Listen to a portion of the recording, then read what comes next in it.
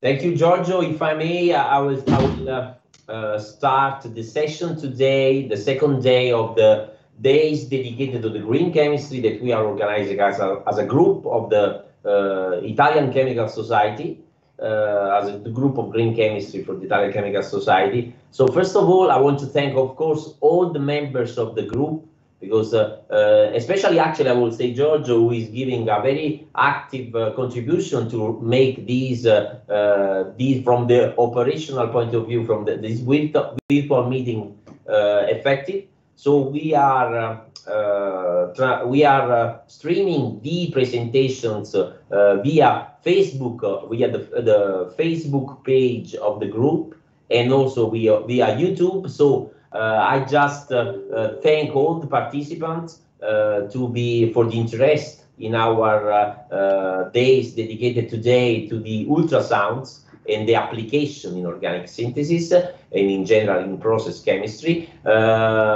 But anyway, I just ask anyone from the audience for any question to the speaker, please write a comment in the YouTube page. The question will be forwarded to the presenter at the end of the seminar.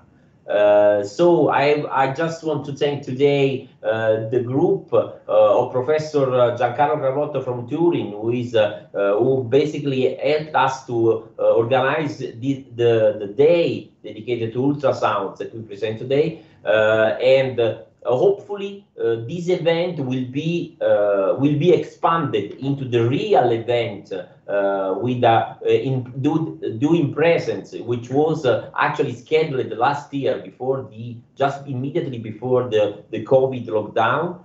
So hopefully there will be the present meeting aimed at allowing the participants to be introduced to the techniques of microwave ultrasounds, but also to actually utilize instruments with a workshop in an afternoon session that would allow the participants to actually utilize all the equipments made available in Torino at the Professor Giancarlo Cravotto.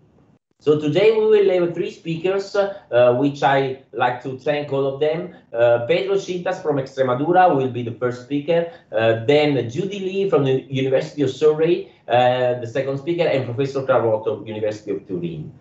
So it's my pleasure to introduce Pedro, Professor Cintas from the University of Extremadura, Universidad de Extremadura actually, and he has been developing his career beginning as a student in this university, but then he moved after the PhD at University of Geneva under the supervision of esteemed Professor Polzer, working on the asymmetric synthesis of amino acids.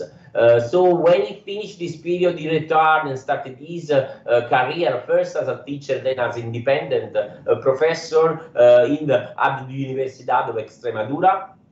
And he has been contributing in several areas of organic synthesis, aiming his activities to carbohydrate heterocyclic compounds, defining sustainable methodologies for their synthesis and manipulation. He has been contributed with over 200 publications, and he is active also as an editor, advisory board of several journals, including Ultrasonics, Sonochemistry, and Chirality. So today he will give us the first lecture, giving an introduction to Sonochemistry and the role of ultrasound in green chemistry and synthesis.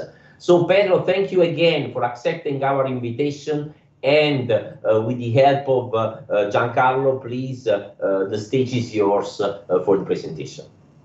Okay. Thank you very much, Luigi, for this kind presentation. Grazie mille for inviting me to talk about sonochemistry in the context of green chemistry. Perhaps it will be difficult to summarize the possibility of sonochemistry, but I'll try to provide some background and a few guidelines about sonochemistry as a green technology, while both Judy and Giancarlo will be able to show the other applications much better than me.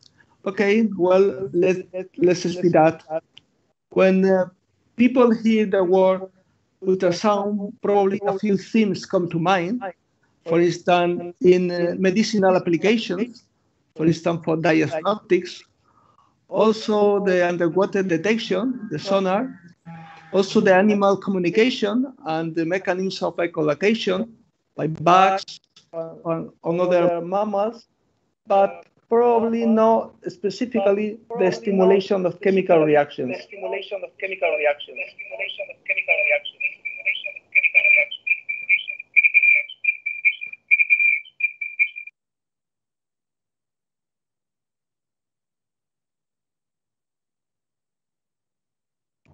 Pedro? Yes? Okay, you switched on, please, sorry. Sorry, can you hear me again? There is a strong echo. I don't know actually where it originates, but please proceed. Sorry, at the moment I don't know how to say. Okay, I'll try again.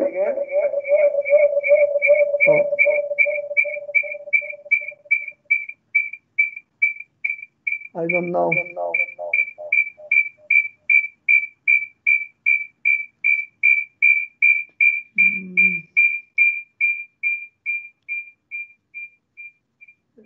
Excuse me, I think there is a problem with the echo.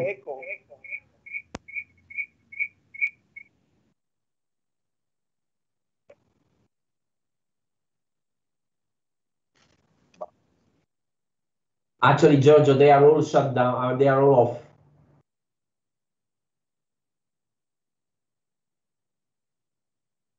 Excuse me. Can you hear me now? Pedro, do you have the possibility when you touch the microphone, do you have possibility to select different devices? No.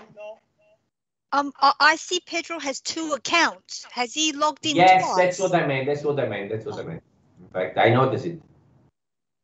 There are 2 accounts. You are connected with 2 accounts. I don't know how, but you entered, I think, with browser and with the app as an invited. So you have 2 accounts actually. Oh, sorry. If you switch off the browser, any browser you have, if you can switch off and leave only the app or vice versa.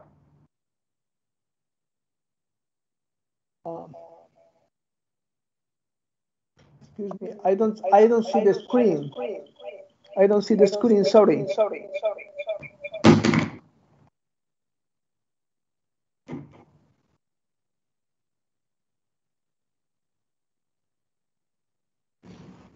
Luigi, as organizer, or Giorgio, could you deny the access of one of the 2 access? I will do. I did send. Okay. Now it's the second Pedro has been banned. So please try to talk again, because I was trying to, but it didn't work. Can you speak, Pedro, just to?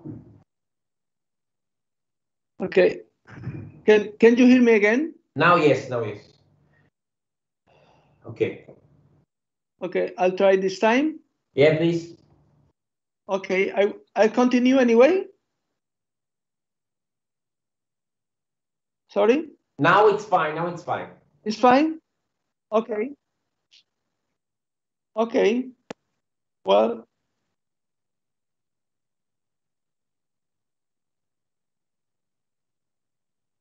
okay. There is a problem with the screen, but if you can hear me, I'll continue. It's okay? It's Yes, okay please. for everybody? Yes, please. Okay, thank you very much. Well, when people hear the word ultrasound, probably a few things come to mind. For instance, in medicinal applications, also the sonar for underwater detection, in animal communication, for instance, in bugs and other mammals, but not specifically the chemical stimulation, the stimulation and activation of chemical reactions. Giancarlo, okay, thank you very much. Just a minor curiosity from the past. It was Italian polymath Lazzaro Spallanzani, the first who anticipated the echolocation mechanisms in bugs. Unfortunately, during the 19th century, paleobiology was dominated by other European scientists who considered this mechanism to make no sense. It took about 150 years when Griffith in the United States in the 20th century demonstrated that Spallanzani was right working with dolphins. Okay, next slide, Giancarlo. Okay, sonochemistry deals with the fact that ultrasonic sound waves in chemistry. It's a general mechanism because, as you know well, for instance, in photochemistry, you need the chromophores and the groups activated by light. In electrochemistry, a conducting medium, electrolyte, for instance, and the microwaves, the dipolar species. But in sonochemistry, you only need a liquid transmitted sound. So in sonochemistry, there is an interplay between thermochemistry, heating, and also the pressure effects after the bubble collapse. Next slide, please.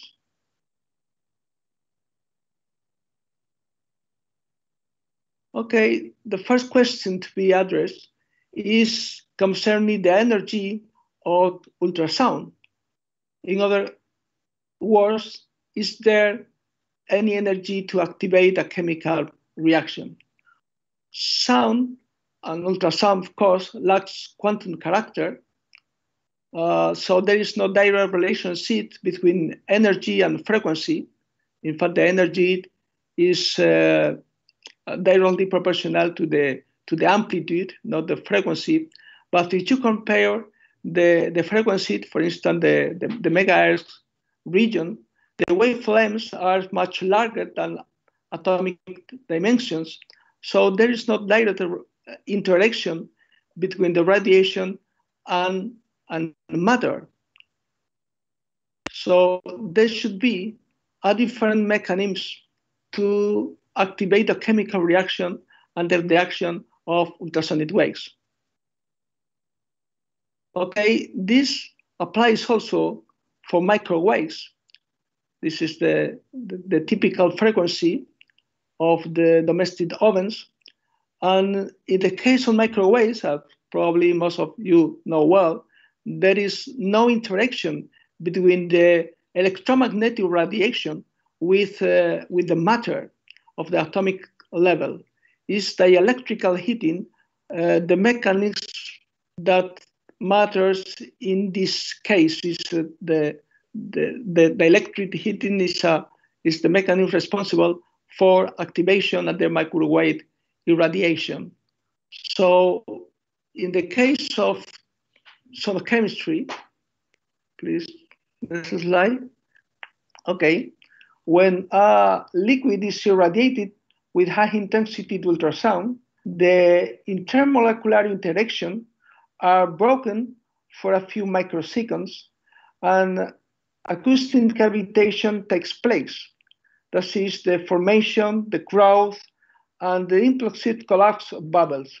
During the bubble collapse, intense local heating occurs and shock waves emanate from the bubble rebound.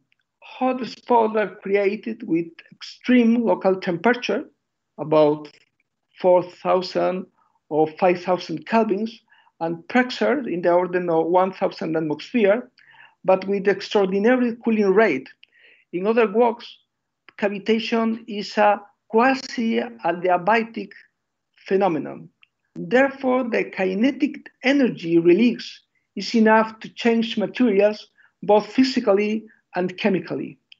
In addition, at the extended surface, for instance, greater than 200 micrometers of 20 kilohertz, cavitation collapse is asymmetric and can generate a high-speed microjet directed off the surface. This is responsible for the well-known cleaning effects and the erosion of surface induced by cavitation. The first time you hear about cavitation is hard to believe. How it's possible to generate this particular phenomenon? And the mathematics and physics behind cavitation is very complex, but it's suffice to see that even in a modest ultrasonic bath, you can create for a few microseconds this high energy that is responsible for the activation of chemical reactions. Please, next slide. Okay, this is the cavitational energy, not the interaction between the radiation and matter with Cliff's bonds, chemical bonds. For instance, in this picture, you can see the sonolysis of water to generate the hydrogen hydroxyl radicals, and therefore you can obtain, for instance, hydrogen peroxide. This is important for the typical processes of advanced oxidation processes to break organic contaminants. So the fact you can obtain the hydroxyl radicals, you can detect, for instance, by the spectroscopic method and also dosimetric methods, and the possibility of obtaining hydrogen peroxide is the way the cavitation works. This demonstrates the power of cavitation to induce the homolysis of chemical bonds and then the formation of new chemical bond. Okay. Microbubbles behaves as microreactors. You can see the three typical reactions: the bubble interior with the extreme conditions, the interface where is the possibility of shock waves and shear forces, and all the liquid medium have room temperature. So the extreme condition in the bubble, also in the interface, is the region in which most hard condition be created to induce chemical reactions. Next slide, please. Okay, it's not easy to introduce some guidelines about sonochemical reactivity, but in fact, sonochemical reaction can be divided into three groups. For instance, homogeneous reactions following radical mechanisms, or coordinatively unsaturated species, for instance, in the case of organometallics. These coordinatively unsaturated species play the same role or organic radicals in purely organic mechanisms. This reaction, in this case, can be activated by the effect of sonication. In the case of the heterogeneous reaction following a polar mechanism, probably there is not sonochemical switching, but there are appreciable mechanical effects. This is, for instance, emulsification and also enhanced mass and energy transfer. This is what is sometimes called false sonochemistry, because there is not a change in the mechanism, but also the mechanical effects are important for acceleration.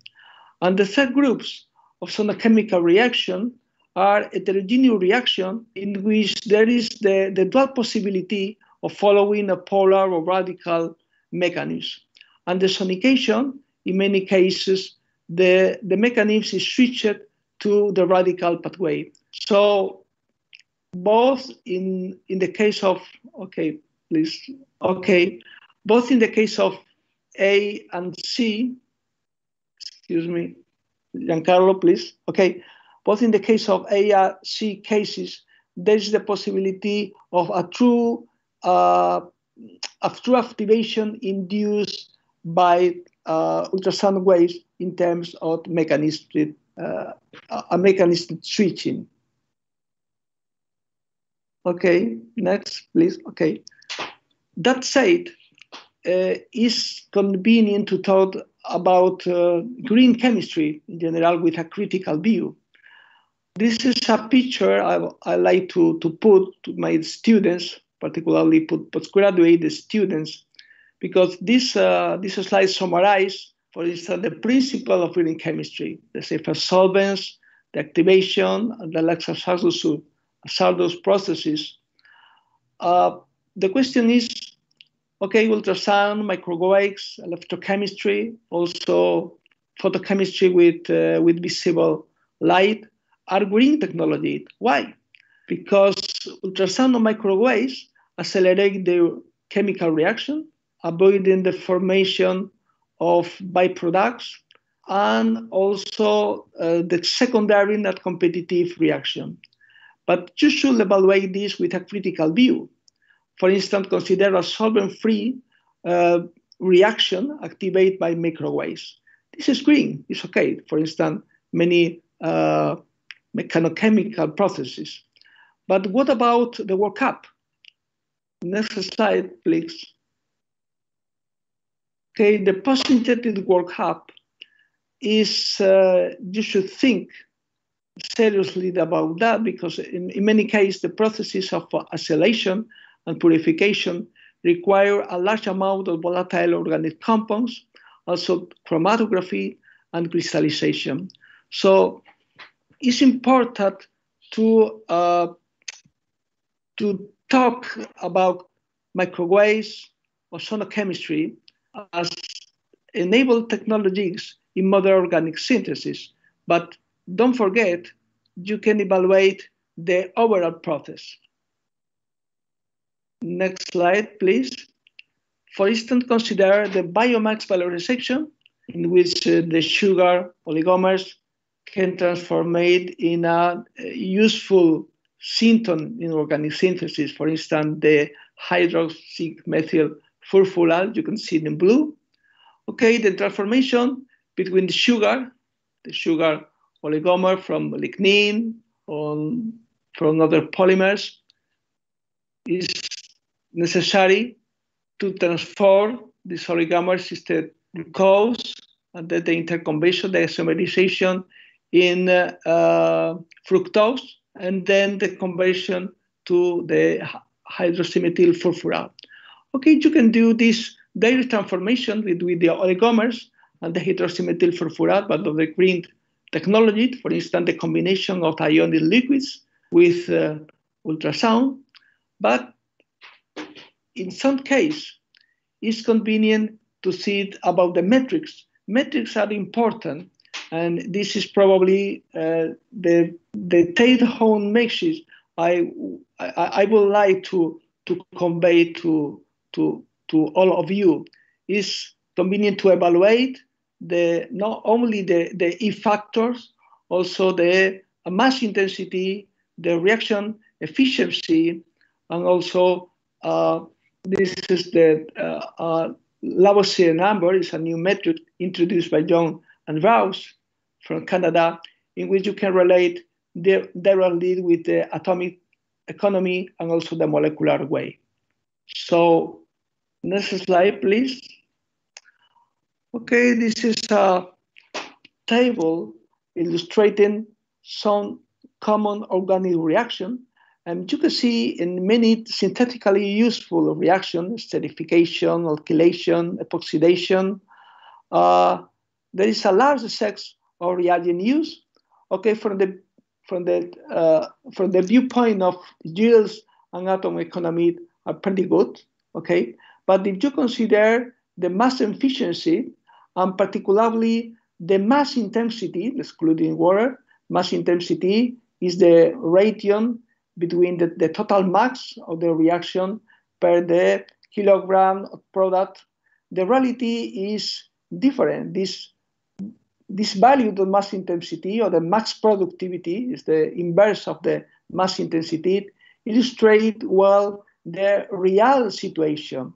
So as note before, the message important is, okay, you can use microwave, ultrasound, another important technology to activate a chemical reaction. But don't forget, metrics are always important, no matter the technique you are using to activate a chemical reactions. So next slide, please. Okay, I would like to illustrate the advantage of ultrasound in that few slides. For instance, this is a epoxidation, consider a typical aldol reaction promoted by base in green medium, the ethanol and water. And okay, after the synthesis of the aldol product, there is necessary the elimination and there's a further oxidation to obtain the corresponding epoxide. Okay, this sequence can obtain it in left step with the aid of ultrasound. For instance, is the direct convection between the starting materials to the final epoxide, only one single step using one-pot reactions. Okay, this ultrasound overcomes multiple steps. The reaction is greatly accelerated, but once again, the balance between plus and minus. Okay, no. Okay. A few slides before, Giancarlo. Okay, thank you very much. Okay, next. Okay, this. Okay, no. Before, okay, the presenting one. Okay, this is another case of the ring closing metastasis conducted with ultrasound in water. This is a typical on water or in water reaction. There is a good selectivity in the ring closing metastasis induced by the ultrasound compared with even the solvent-free reaction. The solvent-free reaction affords a mixture of two compounds. So once again, the activation of the ultrasound illustrated emulsification induced by sound waves in order to, this is a reaction probably occurring in the interface, the bubble interface, and you are using an organometallic reaction, the Crookes catalyst, to induce this selective transformation. Next slide, please. Okay, we'll continue with on-water reaction induced by ultrasound. Reactions are very selective. For instance, the coupling in less time than the conventional reaction. On the top and the bottom, you can see also one pot synthesis of the anticoagulant drug warfarin with excellent enantiomeric effects. And this is a green synthesis, anyway, induced by ultrasound, 10 hours anyway, but mild conditions. Next slide, please. Okay, this is a synthesis of the antitumoral drug cefalandol A. This is a typical on-water reaction, also in the presence of ultrasound waves and pot synthesis. Chemical yield is very good. The mass efficiency is also acceptable, but consider, for instance, the mass intensity. The mass intensity is low. This means that most matter of this reaction is being wasted. So once again, it's important to consider not only a green synthesis, but also the metrics to illustrate the balance between the chemical activation and the pluses of the chemical activation, but the product of an important target. Okay, I will show now a few slides concerning organometallic reaction. As noted before, these processes are important because the intermediacy is involving the coordinatively unsaturated intermediates, display the same role as the organic radical in purely organic transformation. And I would like to illustrate is the case of the carbonyl iron lactones. It was pioneered by Steve Lee in Cambridge some time ago, but they are synthetically important. So you can take these unsaturated epoxide, versatile reagents, to undergo transformation with these iron carbonyls to induce the formation of these stable crystalline solids with a high atom economy. So this reaction is sluggish without sonication. The sonication in this case is one of is key for the success of this transformation. Anyway, the subsequent transformation are not particularly green. I like to put the slide in order to illustrate the activation of ultrasound waves in the case of these organometallic intermediates. But consider, for instance, the first step is carried out in benzene. It's not green at all, but this product is sustained with high atom economy. Next step for the synthesis of a chiral compound in which you can obtain the pure diastereomer after chromatography. This is the synthesis of the malingolid synthesis present in this blue algae. Next slide, please. Okay, this is another illustration of an important antibiotic, the milbemycin. P10-1 is for veterinary use and isolated from the Streptomyces bacteria.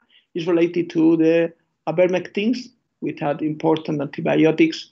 And in this case, the first step involving the alkylation, as you can see, is the alkylation of the alcohol with subsequent removal of the silyl protecting group. This first step fails without sonication. This is another point in which the activation of a chemical reaction and heterogeneous reactions is important. Otherwise, you can it's difficult to make this process without sonication. Next slide. Okay, this is also an illustration of the key intermediate in the synthesis of iron 4 antibiotic, the tetronosin, and these processes involving a radical intermediates that generate with organoselenium compounds. It's interesting to know the strong acceleration caused by the ultrasound waves with a electron transfer reaction, carbonyl compounds equal you can octate the corresponding ketyl radical anion, and this achieve the synthesis of the selenium, the organoselenium, to induce this mild transformation. With the sonication, the reaction is very slow, as you can see. So this illustrates again the possibilities of performing synthesis, not always necessarily green synthesis, but chemical synthesis with particularly the complex structure with ultrasound. It's important also note that these chemical reactions were performed with cleaning bags with low acoustic intensity. The low acoustic intensity is important to preserve the stereochemical identity of this product in order to avoid other side reactions, for instance, racemization or degradation of the products. In conclusion, there is a beneficial effect. Okay, next slide, please. Okay, I like to convey a series of positive effects. Unfortunately, I have illustrated only a few cases in organic synthesis, and the beneficial effects of sonication on chemical reactivities not only accelerate chemical reactions, sometimes with the use of less forcing conditions, with the reduction of the number of steps required. Very often, multi-step reaction can be transformed into a few in a synthesis involving a few steps. It's particularly important in heterogeneous processes. The improvement in mass and energy transfers enhances the catalytic efficiency, and there is an enormous possibility to processes in which other technology fails, particularly even if the stream condition provided by cavitation in the bulk solution, this condition are mild enough to enable synthesis in good yield and good selectivities. Okay, the message is therefore, think Greeks, consider the use of ultrasound in chemical transformation, but anyway, consider also the metrics. Metrics are important in order to evaluate the greenness of the overall transformation. Don't forget mass and energy assessment. Okay. Sorry, thank you very much for your attention. Sorry, because I have some echo, but I don't know if you have the same echo as I have. It's okay. Thank you, Pedro. Thank you for the presentation. And well, of course, there have been some issues. So I may check and give a little bit of time if there is any question from the audience or from the colleagues. Okay, please, Judy, if you, okay, Pedro. Okay, thank you very much. Okay, excuse me. 1 second, please. Okay, I don't check if there is any. Let me check if there is any question. Thank you, Giancarlo. Thank you, Giancarlo, for help, for your help. Pedro, for you there is a question. For you, there is a question from Luca Giangi, and he wants to know if the ultrasound can be used to demagnetize magnetic power. If any of the speaker could answer to this question. So he wants to know if you can use ultrasounds to actually influence the magnetism of a magnetic powder. Of the magnetic power on ultrasound.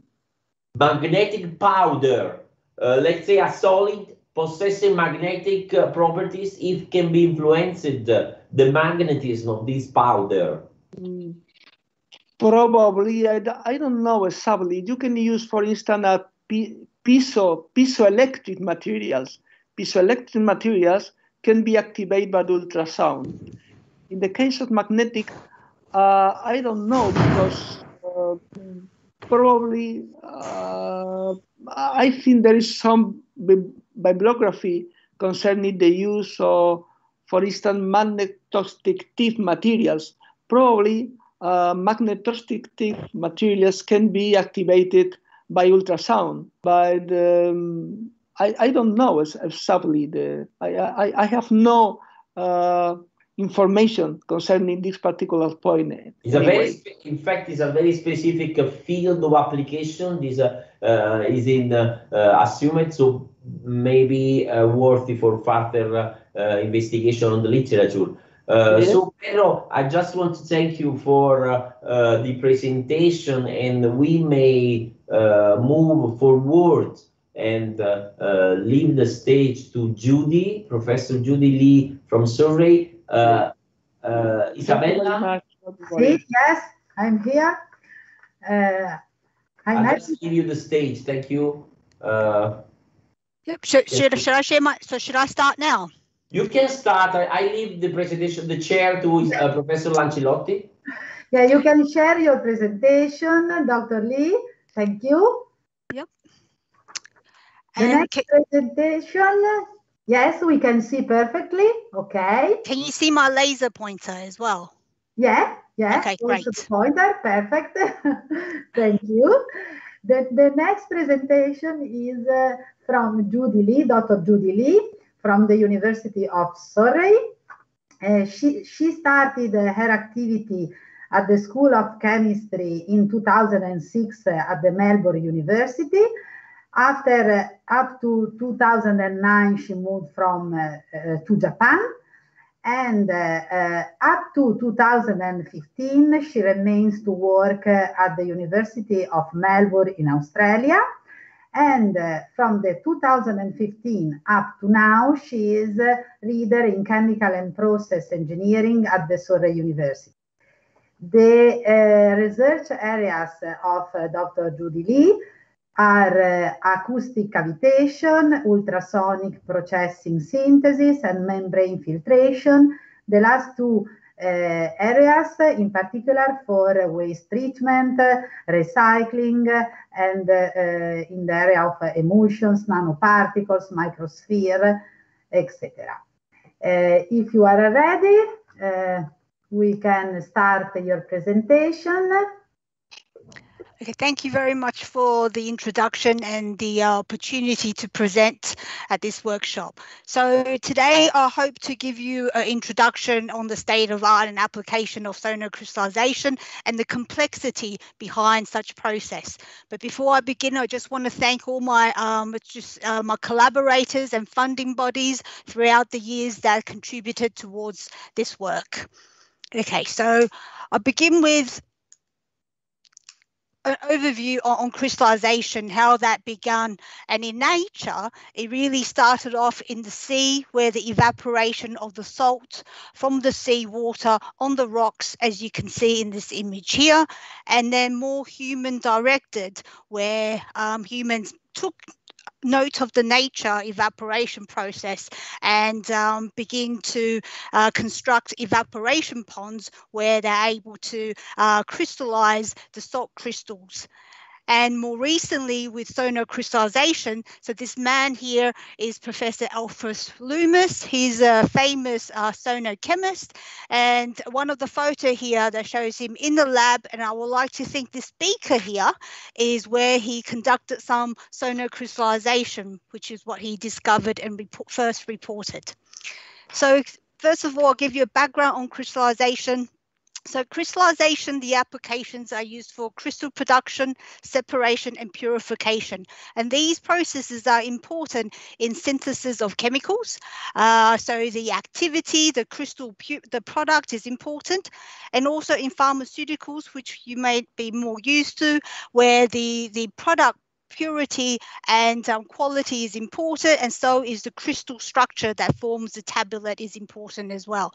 And lastly, one of the other applications is food. So this is in chocolate as well as in butter or margarine. Crystallization is important because it affects the texture, the taste, and also stability of the product. So in all these crystallization processes, crystal nucleation, growth, and breakages are important. So because nucleation rate affects the time in which crystals are produced, it affects the yield, and it affects reproducibility as well. Similarly, the size and size distribution are important. The morphology, as well as if the size distribution is broad or narrow, that could affect the product quality. And more importantly, in pharmaceutical industry, so for example, paracetamol, polymorphism is important. So paracetamol exists in the monoclinic, which is form 1. This is stable, but it has a poor technological and biopharmaceutical properties. Whereas the orthorhombic, which is form 2, it's unstable, not readily formed, but this is much better for tableting properties, and it does not require any binding agents to be added. So this is the preferred form. And what's the mechanism behind crystallization? So with the crystallization process, so if I have a concentration versus temperature profile, the solubility, so the saturation, increases with increasing temperature.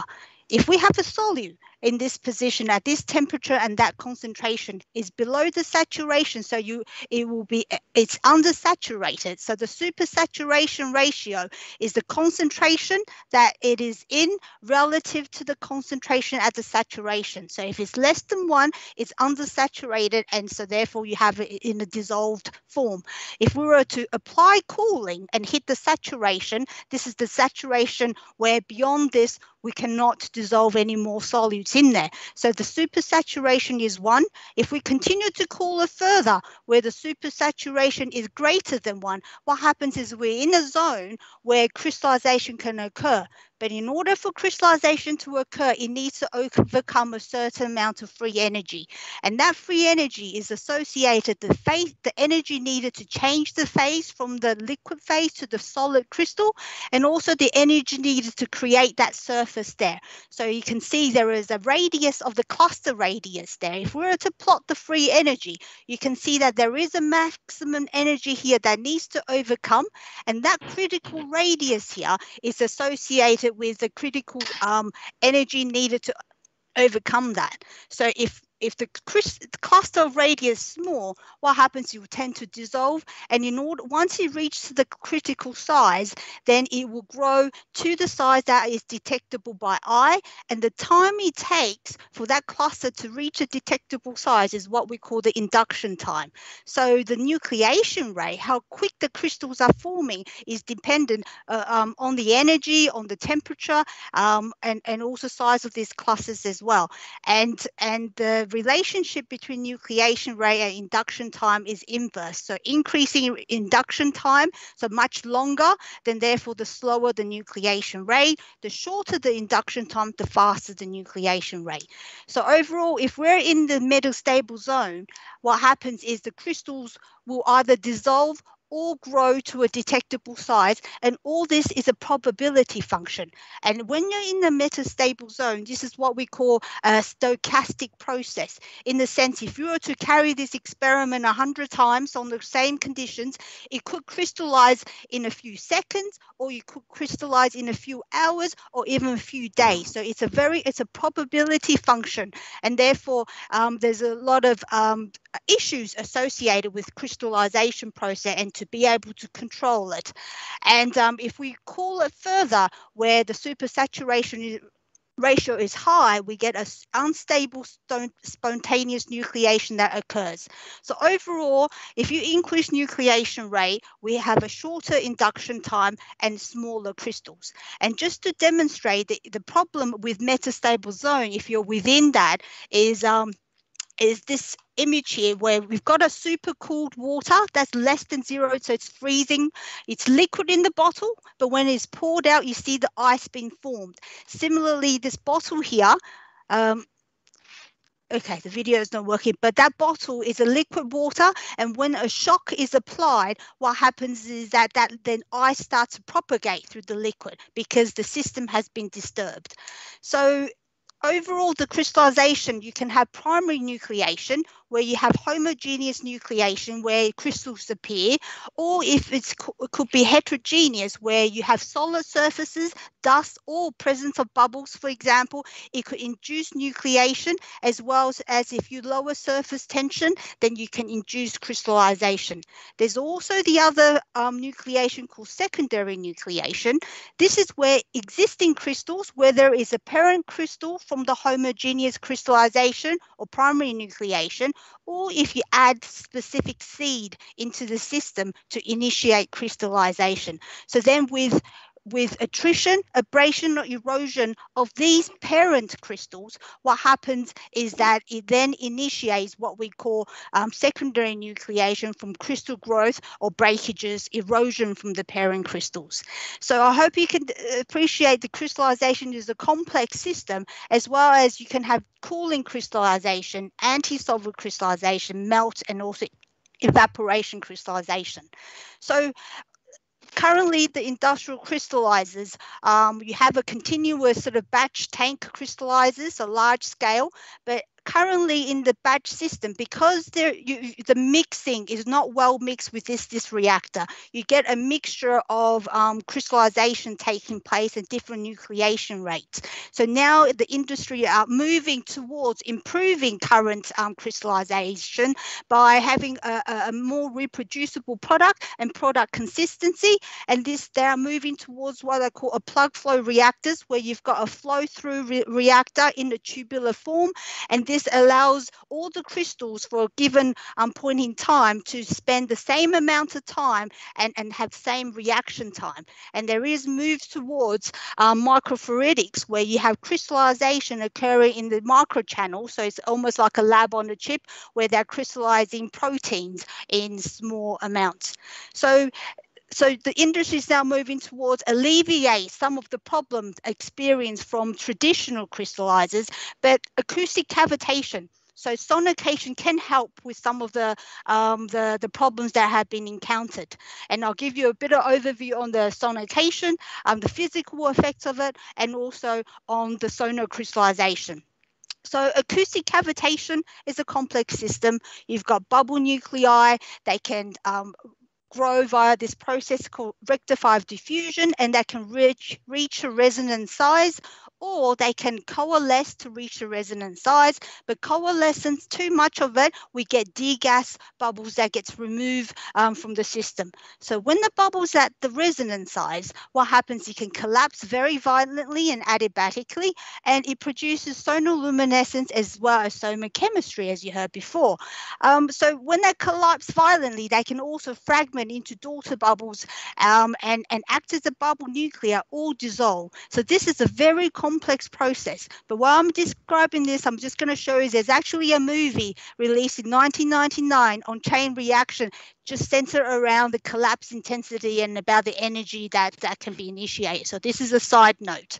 Okay, so more on the sonoluminescence, because this really tell us about the cavitation activity. So let me just show you how different ultrasonic transducers can generate a cavitation activity and the difference in the sonoluminescence.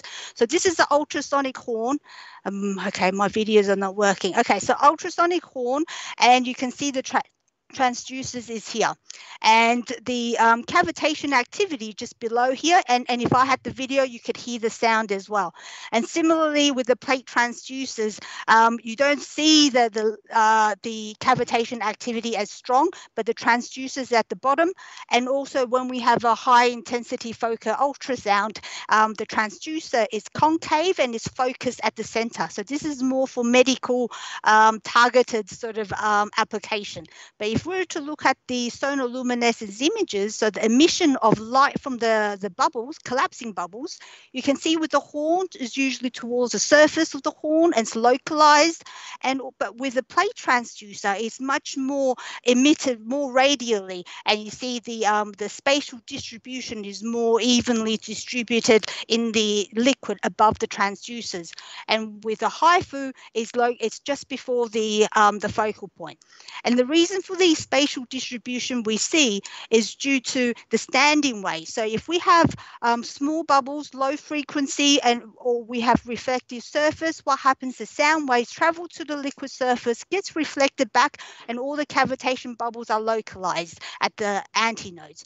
If we have traveling wave, where we have large attenuation of the sound waves from large bubbles or a high frequency, what happens is that the sound pressure waves is attenuated, and when they get reflected, you have the strongest standing wave near the surface, and therefore you push this active bubble to the surface.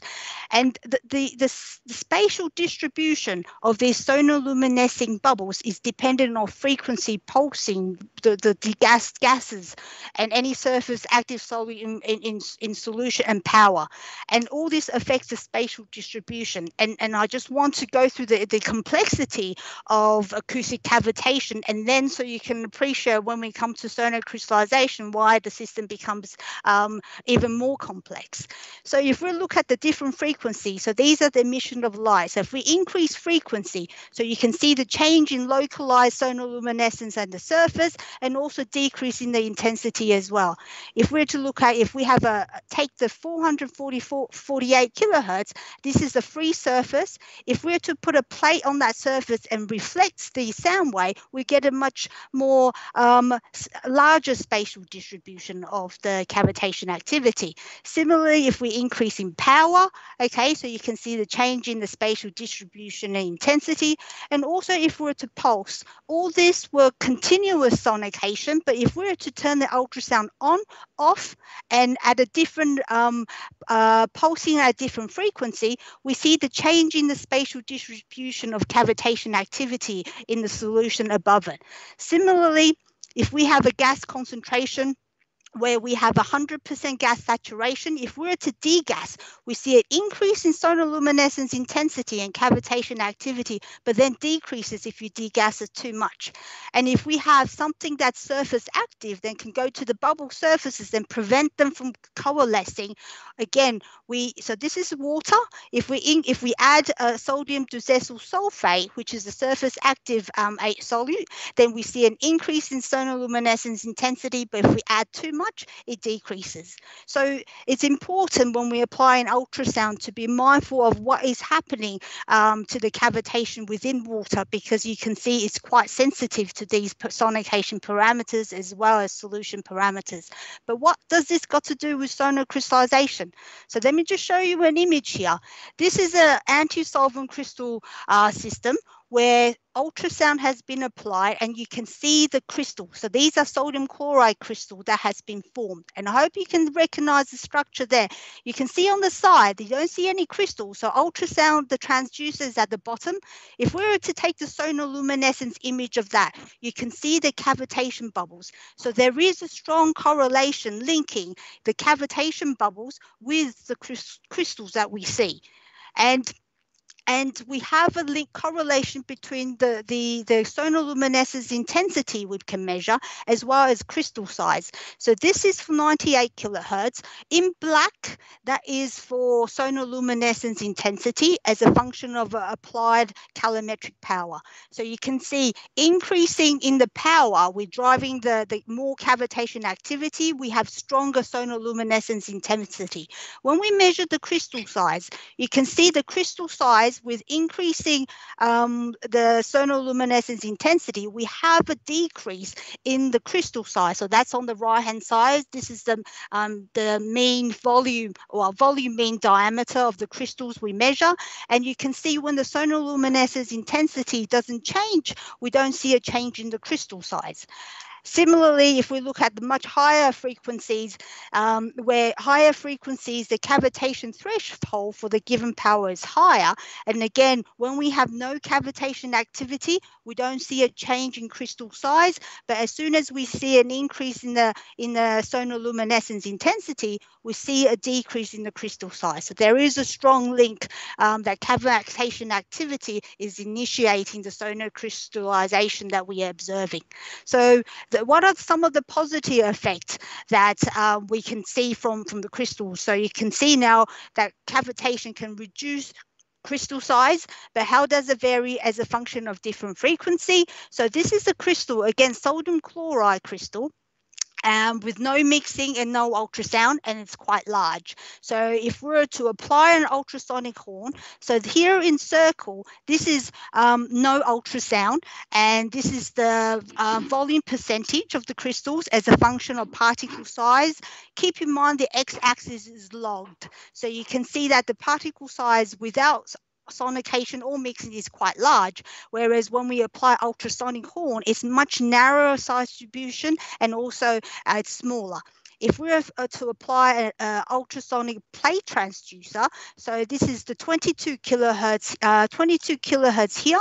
If we're to increase frequency to 44, this is the dotted line is 44 kilohertz. So you can see the crystals is much smaller as well, probably comparable to that of the horn. But if we're to increase the frequency further to 98 and also to 139, and so increase the frequency towards the 1 megahertz, the effect of ultrasound is less compared to the lower frequencies. And one might say the effect of ultrasound is due to mixing. So what we've done is we applied mixing with different RPMs, so revolution per minute. You can see increasing mixing, yes, we get smaller size crystals, but if you look at the morphology of the crystals, is not as symmetric as that of crystals generated by ultrasound. And that tells us that ultrasound is affecting the more the primary or secondary, more the nucleation of the system that is different to the effect of mixing. So, and the optimum frequency we observe is around about 44 to 98 kilohertz for optimum crystal production reduction. But you can see we could control the crystal size by changing the frequency or changing the power, as you saw before. And just to give you evidence of nucleation rate, so this is where we applied ultrasound to saline dairy whey. So this is whey is from cheese manufacturing. So this is the liquid you see. And when concentrated, you can concentrate the protein as well as the salt, and we can crystallize those products. And if you can see here, the crystallization is being detected via turbidity, and with no ultrasound, it takes about 3 hours before crystallization to occur. Whereas if we were to apply horn for the first 20 seconds, what we see is crystallization actually occurred much sooner than compared to without ultrasound. And this is an hour. So an hour versus 3 hour in an industrial point of view could save the company a lot of money by increasing the nucleation rate. And so just to illustrate that ultrasound can increase the nucleation rate. Similarly with the polymorphism, so I mentioned about the paracetamol that has application in the pharmaceutical industry, how this orthorhombic form 2 is desired.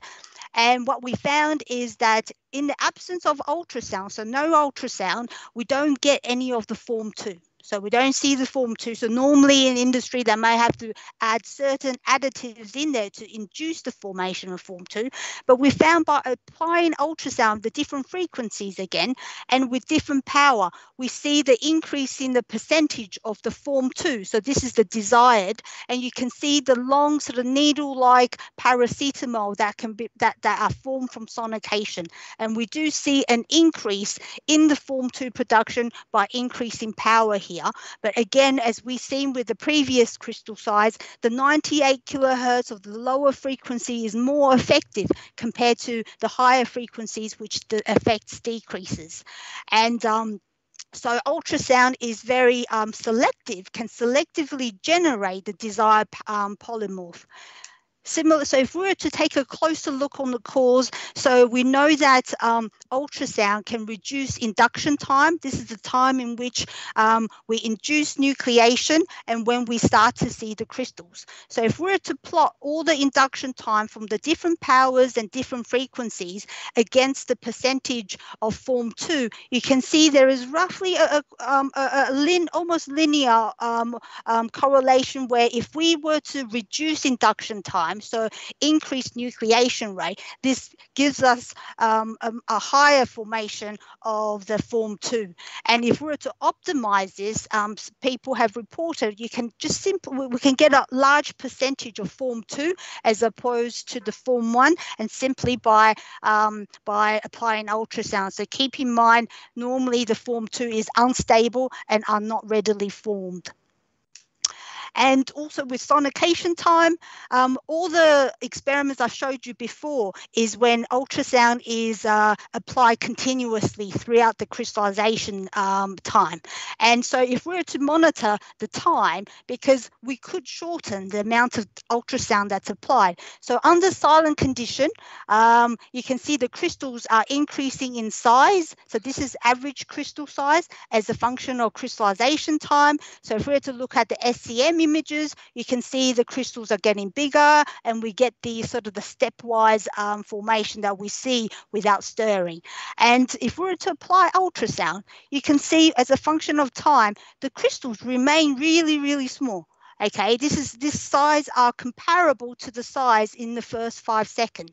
So this tells us we don't need to sonocate throughout the whole duration of crystallization process. And simply in this example, 5 second sonication is sufficient to reach pretty much the minimum in size that we get from compared to a 90-second sonication. So, so again, just reiterate, only 5 second sonication is needed to reduce the crystal size to the minimum size. And now I'll give you a closer view what happens in a microchannel, because there are more and more moving towards applying crystallization in microchannels. So here I've got images of the channel here, and ultrasound is just below. This is final images where crystals appeared. So just to give you an idea, initially at time 0, there's already some large bubbles there, but when we turn the ultrasound on, you can see, so I want you to just focus on this region, because eventually whatever the bubbles are doing here is leading to the crystals here. So when they turn the ultrasound on, the bubble expands, the bubbles will cavitate, and these bubbles have come together, collided, moved away, but it takes some time because of induction time for us to see the crystals. So you can see outside here, supersaturation have been initiated, so we don't see crystals out where you don't see any bubbles, because crystallization is slow. But upon the collision of the bubbles with time, we see the crystals appear.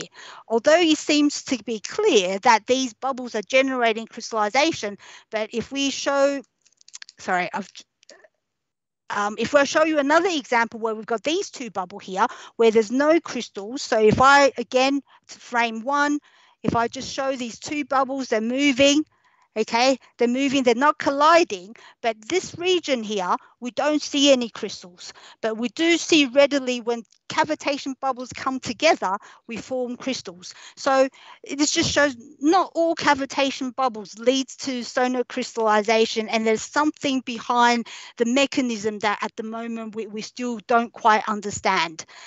So some of the, but because of from the benefits we already observe, there are crystallizers being built, and some companies are using these. So here I've got an image of, this has got 40 transducers, and so these is probably reported in 2005, and you can see 40 bonded transducers, and this is the 20-liter flow cell. Similarly, this is a lot earlier where they have a ultrasonic, so you can see there's probably 1, 2, there might be another one of ultrasound transducers bonded around that cylinder. And how this is used is that you've acts like a seed, so you've got like normal CSTR or the continuous batch reactors, continuous stirred reactors I showed you before. So what happens is a continuous loop. So you're drawing the solution, it's get fed through this reactor, so sonicator, and then it gets sent back, almost as if it's acted as seeding in the whole process. And similarly with the move towards, microchannels and microfluidics, people are exploring using ultrasound to initiate crystallization as we have a flow through continuous system. So although these are the current development, but as I showed you before, we are now trying to understand what is happening. Although there are benefits, there's also discrepancies in the literature. People have shown ultrasound actually increases induction time. So this is on amino acid with a horn and cooling crystallization. At low supersaturations, they are finding the induction time here actually increases with increasing ultrasonic energy, and then it decreases when ultrasound energy exceeds a certain threshold.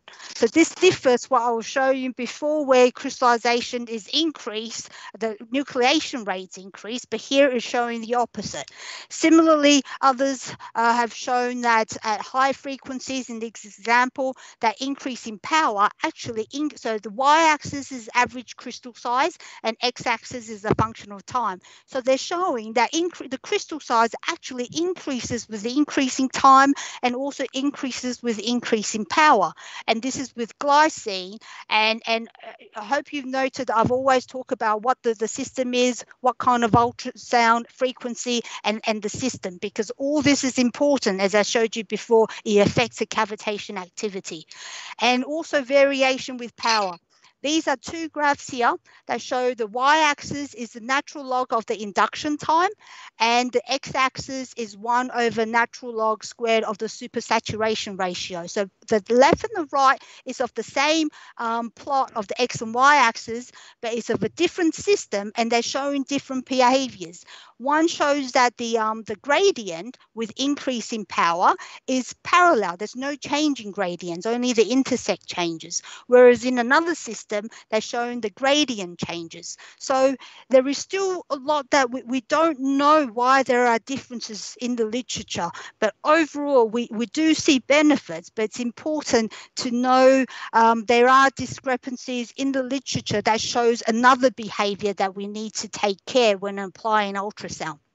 So to recap in the complexity of the system, I mentioned about the crystallization here and the nucleation rate. So nucleation rate is affected by the temperature, the supersaturation ratio, the surface tension, as well as pressure, and all these solvent and solute types, how the supersaturation is generated, whether it's cooling crystallization or anti-solvent, any impurities, whether you're cooling or heating rates, mixing, spatial or time variations in which the material, the solutes are being mixed, and also the reactant geometry is important. Similarly with ultrasound, you heard about with the high temperatures and high pressures and the conditions in which bubbles are cavitating. And you heard about the fluid shear, the jetting and the shock waves that you can observe with different bubble dynamics. And I hope I've shown you about the variation in sonoluminescence intensity and the spatial distribution of these. All this cavitation activity is affected by all the parameters I've listed here.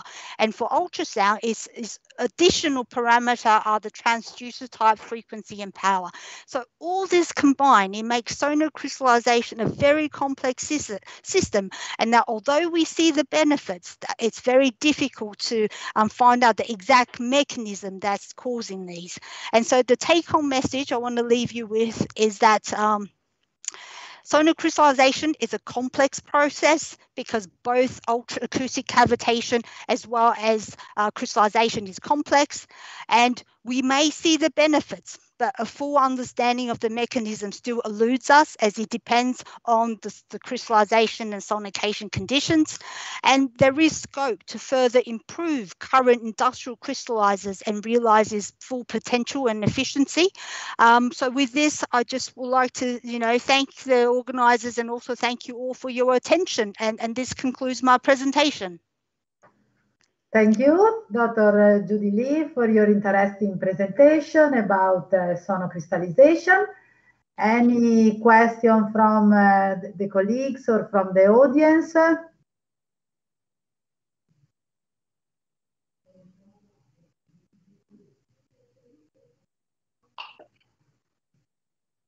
Perhaps no question at the moment, up to now from the audience. I'll be happy to take any questions that comes later. Yeah, okay, thank you, thank you.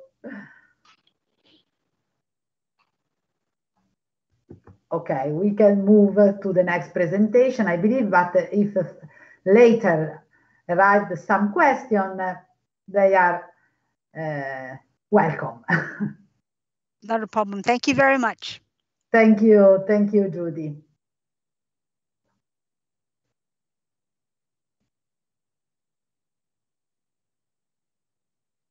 Okay, so good afternoon.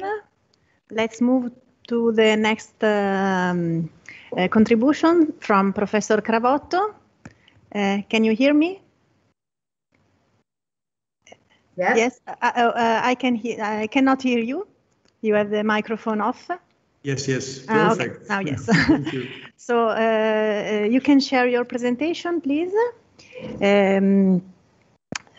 Professor Cravotto, after 4 years of experience in the pharmaceutical industry, got a position at the Department of Drug Science and Technology at the University of Torino, where he's now full professor of organic chemistry.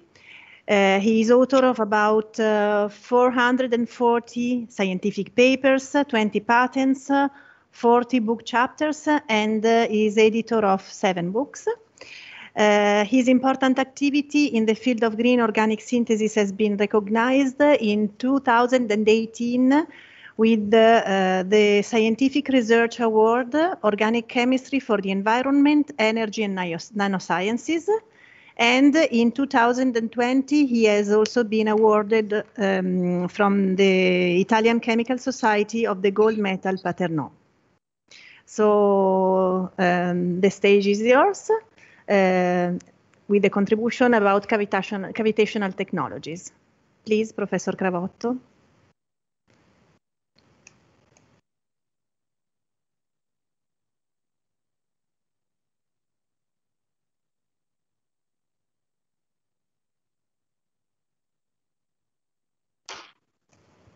We cannot hear you because you have the microphone off.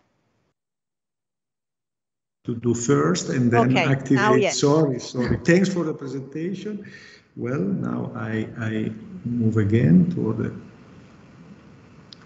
screen.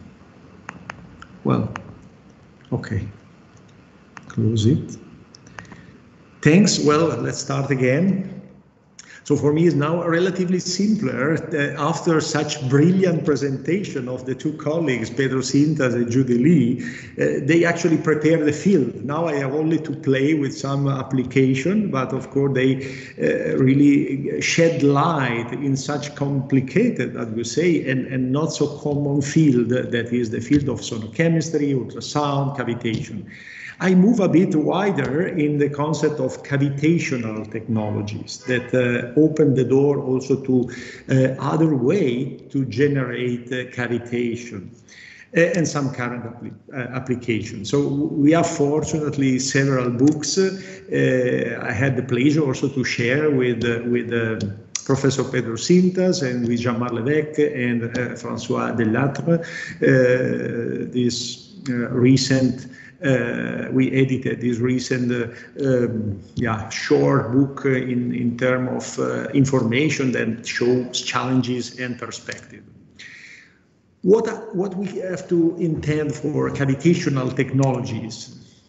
So for sonochemists, sound waves levitate chemistry. We can say in a direct way, as you can see in the picture, or in a more holistic way, in which we have several advantages, as already shown by the two estimated colleagues, the huge effect on chemical reaction on green chemistry and also in downstream, such as in the control crystallization. Well, here is extremely spectacular to see really the levitation of little droplets or light material.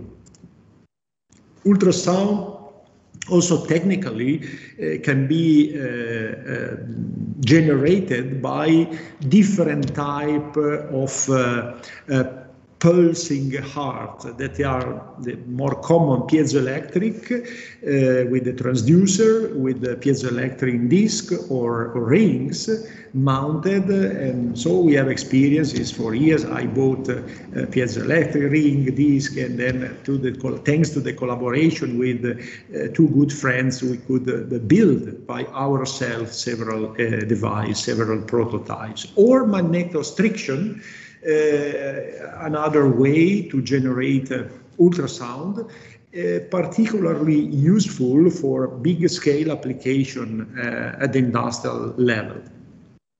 A common picture from our laboratory of several devices with different frequencies from 20 to 500 kilohertz, and also some cooling system to control the temperature, in particular for sonocrystallization.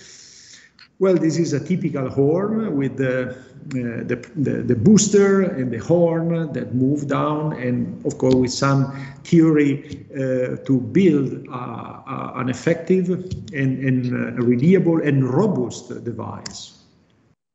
Then there are no limits in scaling up. You see here a 3 meter long horn for application, and you see the cavitation all along the axis. I have to highlight the relevance of cavitation measurement. There are different types are available on the market of cavitometer. And even if we don't have the unit to measure cavitation, at least the number that you see reported, so the conversion of mechanical power to electrical number, conversion to an electrical value, you see below in the cone of a powerful titanium horn, you see 137, and moving right, we have a powerful butt with in the bottom we have a booster with a transducer. On the right we have a common cleaning bath in which simple transducer, simple piezoelectric ring are glued on the bottom of the emitting surface. So you see very different number from 6 to 137. The other way to generate cavitation is with the hydrodynamic cavitation, with the hydrodynamic units. And here you have represented the figures of typical venturi tubes with circular shape or slit venturi. The other way is with orifices, with different shape, with one holes or several holes in the surface, in which of course the liquid is pumped through, is pumped or is also in suction, it depends. So well, as you can see here in this area, in the blue area, due to the restriction and the increase of the speed, the blue area here, in this area you see in the bottom a very low pressure. That means that from here we can, in such a low pressure, generate bubbles. Then bubbles move through the restriction, and this bubble grows and then suddenly collapses. The collapse of bubble generate microjets and a number of other physical and chemical effects already described by Professor Cintas. A very little system for hydrodynamic cavitation in which, this restriction enabled also to observe the effect and the generation of bubbles in a very little volume under control. Of course, then you can move in a bigger scale. On the left, some photo in our laboratory and some other for industrial application.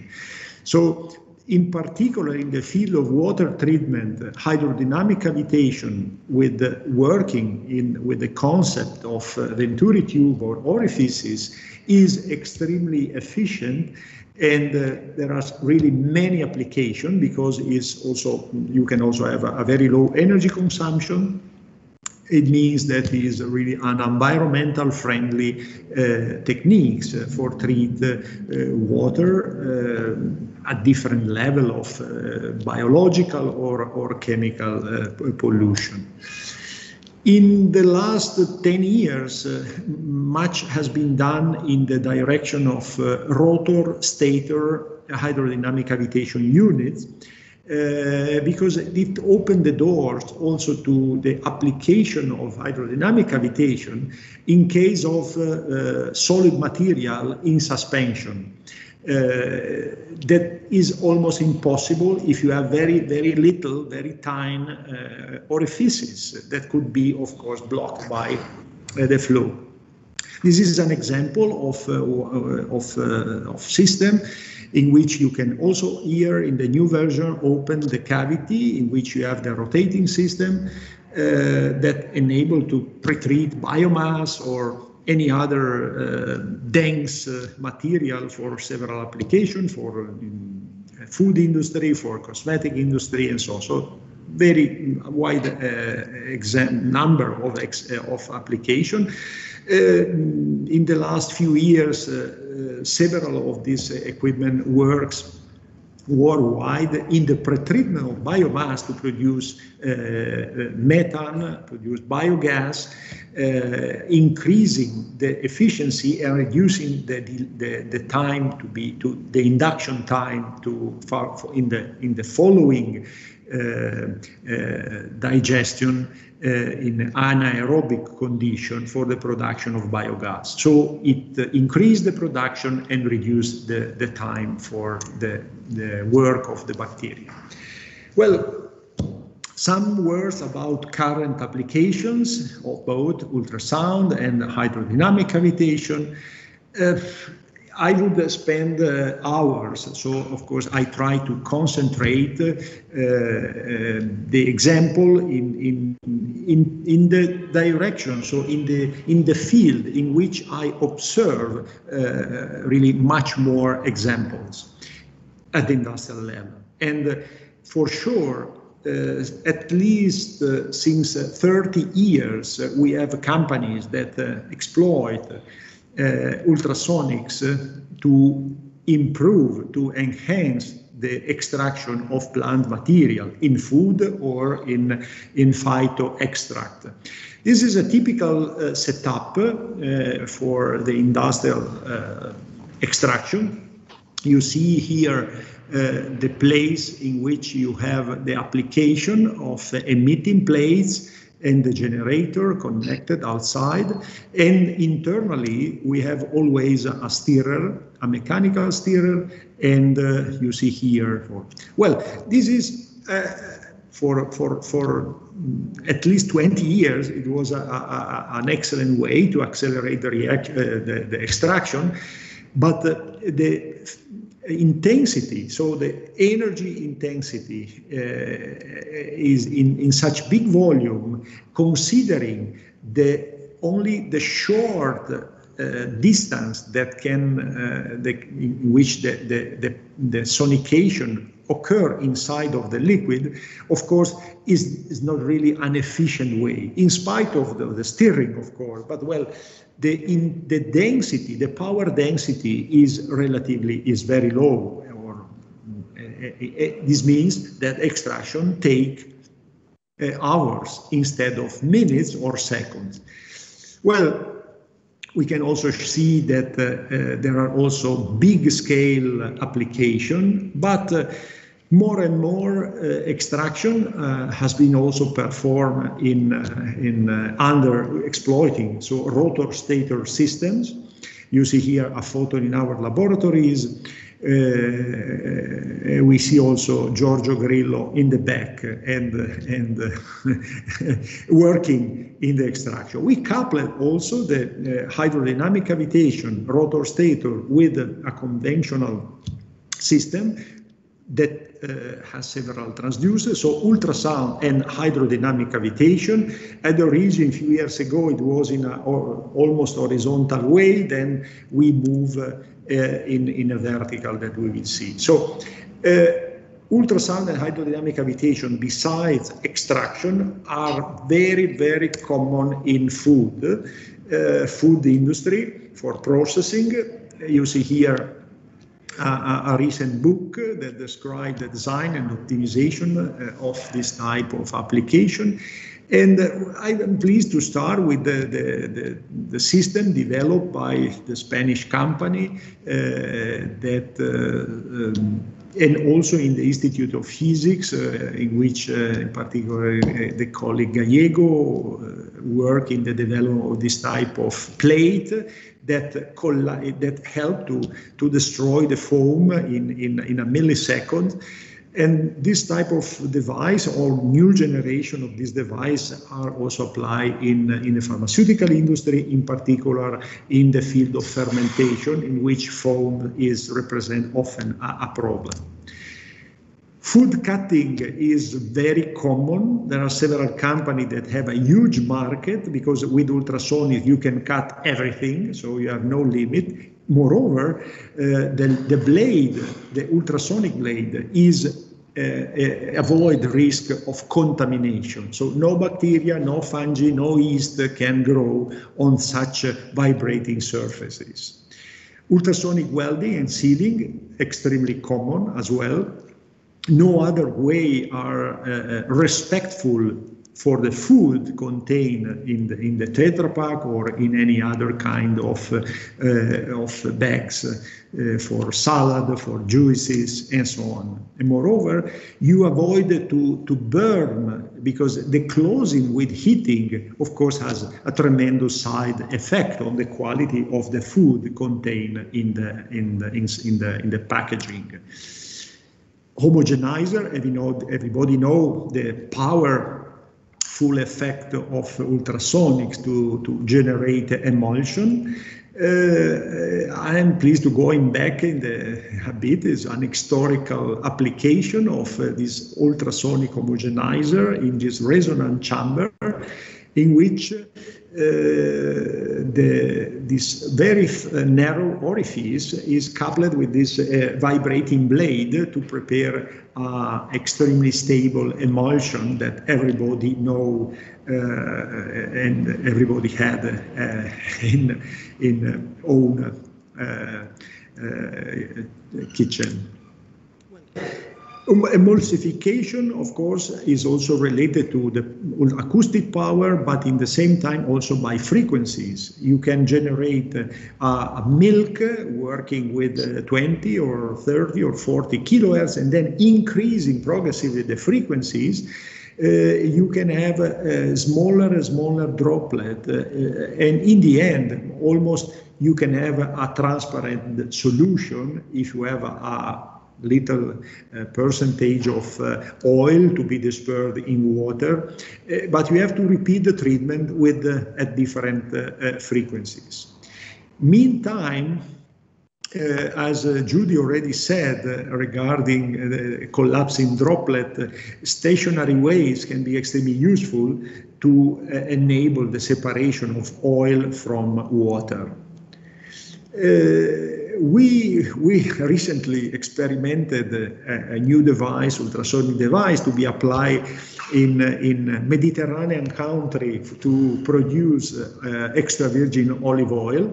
The only one step in the production of extra virgin olive oil is the malaxing, that is batch. All the other are in flow, but the malaxing take at least half an hour, but it could be 1 hour or even more. And so the producer need to have a battery of several malaxing units to enable to proceed with the production. With the ultrasonic, in this way, directly, the system was mounted in flow, and the olive paste was treated with ultrasonics and directly moved with the pump to the decanter, and immediately the separation. So it's a very efficient way to increase the productivity of oil from olive. Few years ago, we were working also in the field of milk for the milk treatment, and the idea was to act directly from the production and then the transportation from the milking station, the treatment with hydrodynamic cavitation just only during the transfer in the tank, and then repeating when during the delivery of the milk for the production.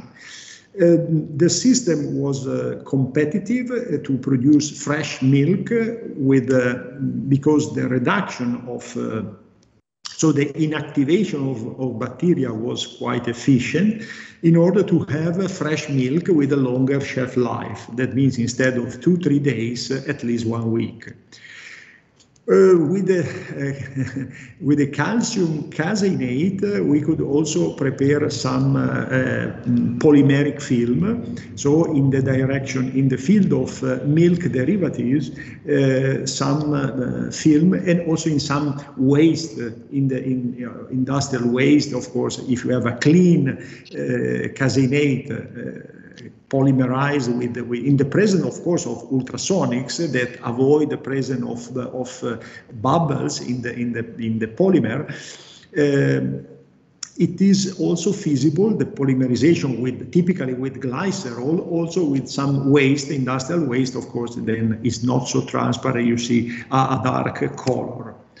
There are other equipment applied at industrial level, in food industry in particular, in which there is a mix of share, so high share homogenizing effect, and also cavitation. So based on the speed of the rotation, you can have both effect. And there are big food industry exploiting this rotating system that generate, of course, cavitation. Well, in the end, perspective, what we are expecting in the third millennium and now in the next decade, in my opinion, the flow. All the industry are looking to move from batch production to flow mode processes. And we have been involved for synthetic application and also for other processing with several types of equipment. We see here the engineer Cesare Buffa that collaborates with us for many years. Now he is considering retired, but sometimes some help is still, so he remains sometime available. We produce this multi-horn system for flow treatment. And then other little device to prepare data for the scaling up, first in glass, in Pyrex, in order to see what happened.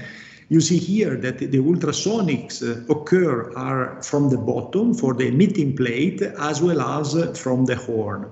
This synthetic process is extremely exothermic, and these two reagents were rapidly mixed. So the first few centimeters were just for mixing, and then the reaction was very fast, and with a peristaltic pump we could successfully perform the reaction. And then moving to the titanium unit to have all the data for the scaling up and to increase the productivity. Then in the market, of course, there are many other systems. This is from Cinitude, from France, several systems to perform chemical reaction or to make some chemical transformation working in flow mode, in loop or in flow mode. And for the extraction, in the last few years, we did a lot of work both in plant extraction as well as in biomass pretreatment with ultrasound in collaboration with Weber in Germany. And this unit enabled to work also at different frequencies. So here in the first unit, you can have at low frequencies, you can have very, very tiny holes in the biomass, in plant material, and then in the second, you can accelerate the osmotic process thanks to higher frequency. We can play also at 100, 120 kilohertz. And again, always protagonist, Dr. Giorgio Grillo, again here, operating with a big unit. In this case was 3 kilowatt in the treatment of biomass within a European project in which we show that our pre-treatment with ultrasonics is much more in terms of also of calculation and life cycle LCA calculation, the efficiency, a higher efficiency compared to the benchmark that could be the typical process like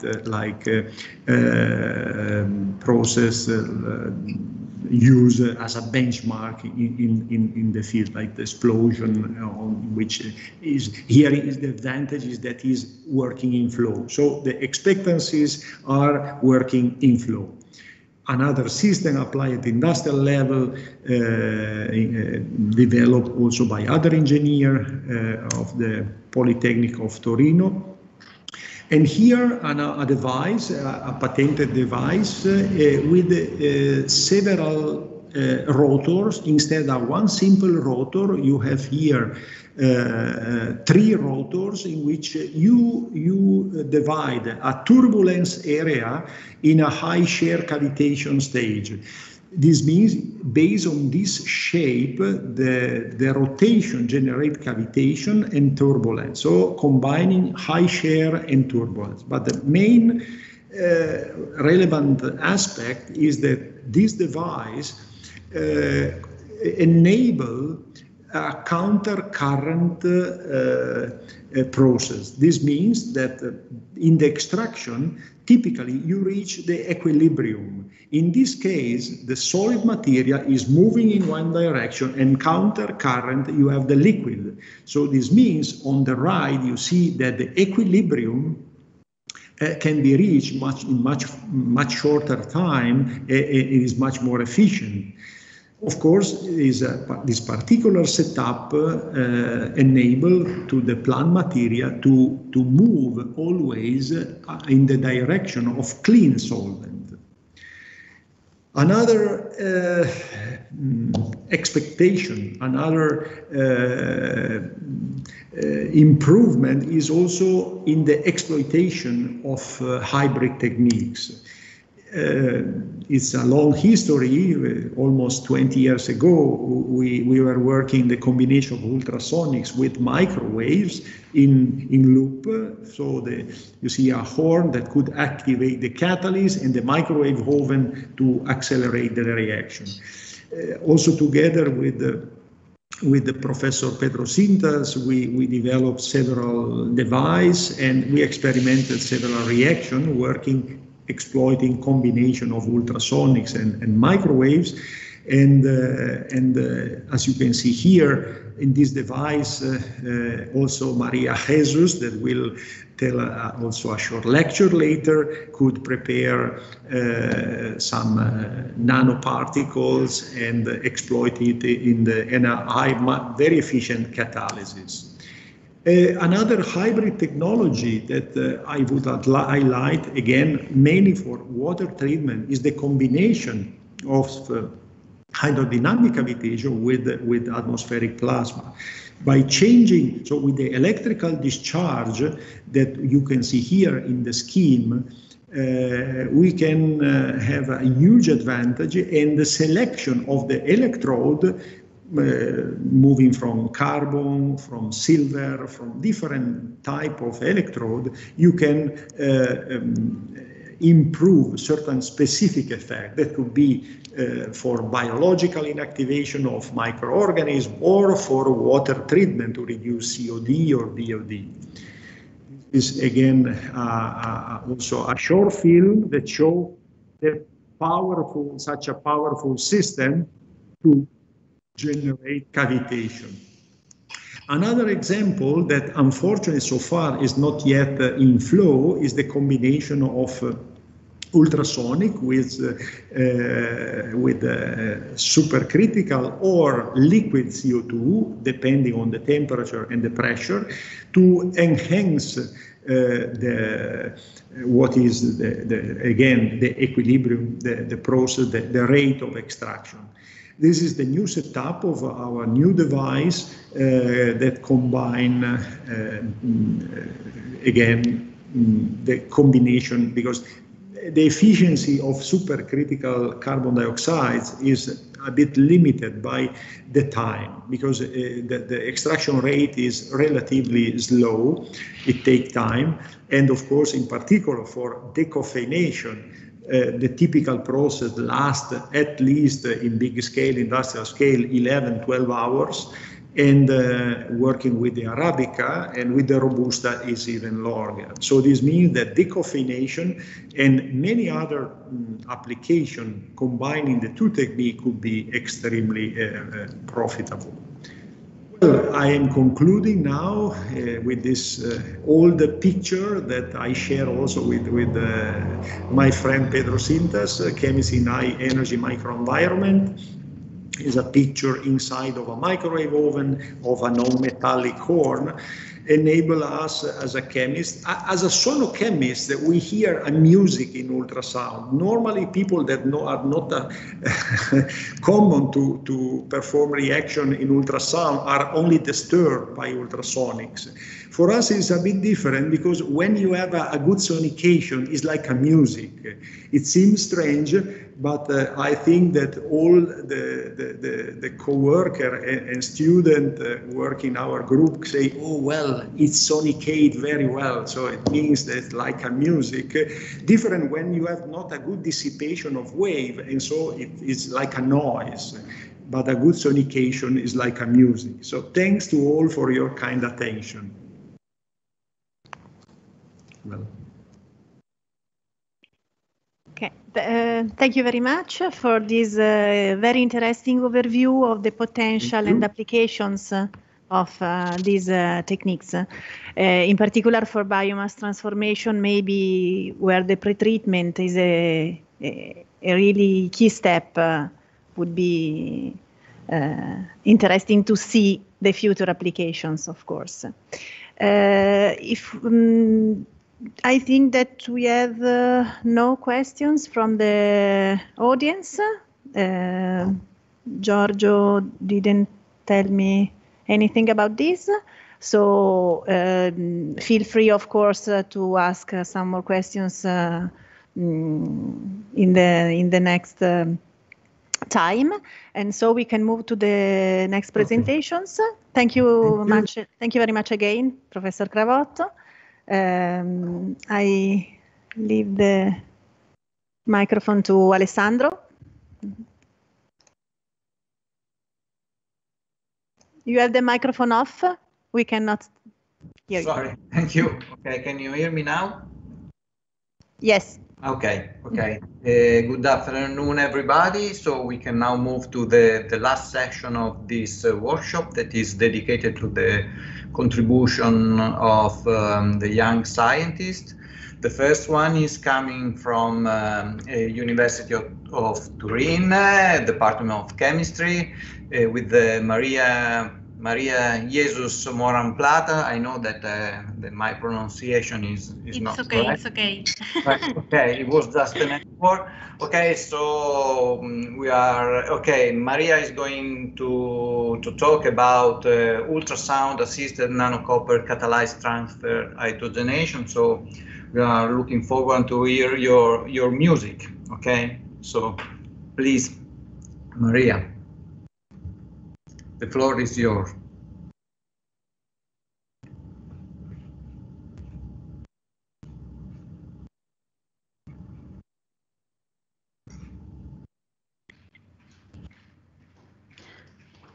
Okay, can you see the presentation? Yes. Okay, perfect. So hello everyone. So my name is Maria Jesus. I'm coming from the Department of Chemistry in the University of Turin.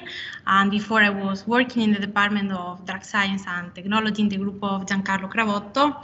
And first of all, I would like to thank the Italian Chemical Society, the group of Green Chemistry, for giving me the opportunity to present here today my work. So the title of this talk is Ultrasound Assisted and Nanocopper Catalyzed Transfer Hydrogenation.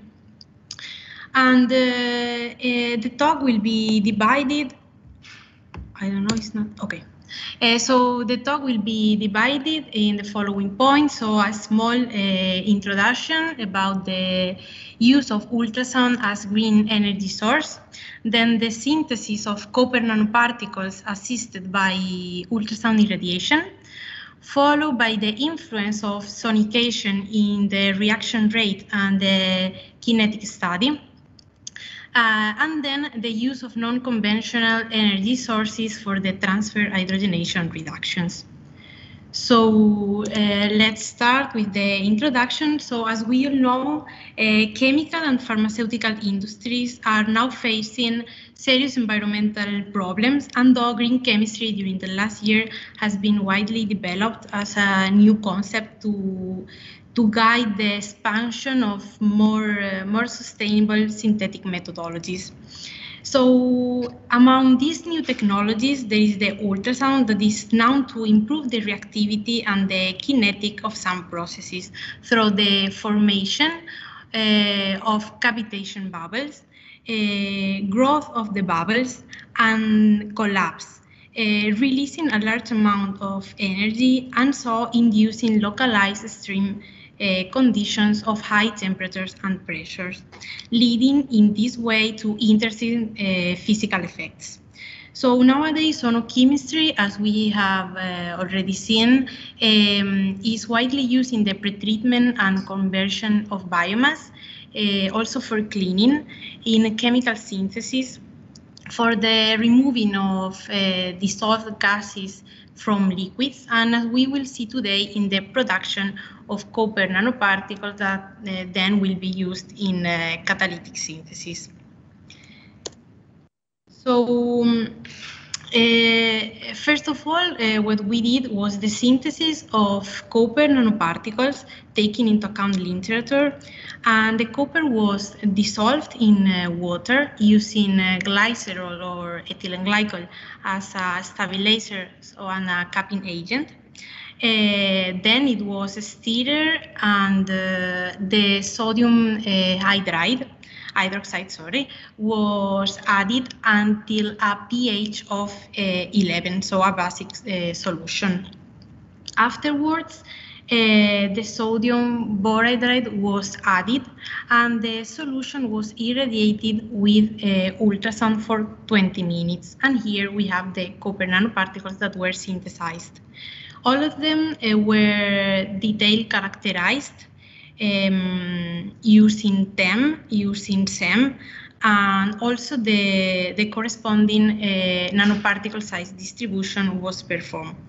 As we can see, most of the particles have a diameter between 8 and 12 nanometers and a core shell morphology. So in the core, there is the copper 0 and an amorphous glycerol shell.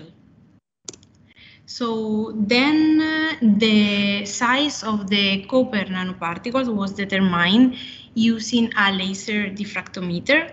To the freshly prepared nanoparticles, that are the one here shown with oil bath, so the freshly prepared nanoparticles, and after applying 10 minutes of microwave and 10 minutes of ultrasound. And as we can see here from the graph, the particles became more little when we applied the ultrasound. Then the kinetic study was performed in order to assess the influence of the ultrasound sonication on the reaction rate.